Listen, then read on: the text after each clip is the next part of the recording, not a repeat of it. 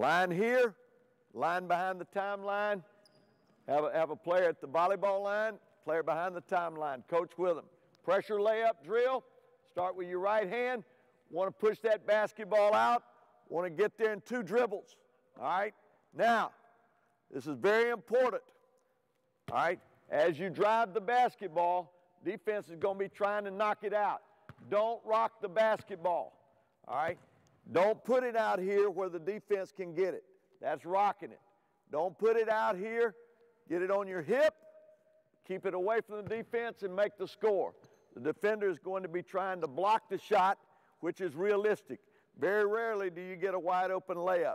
This is our pressure layup drill. Do not rock the basketball. Keep it on that hip. Finish with a score.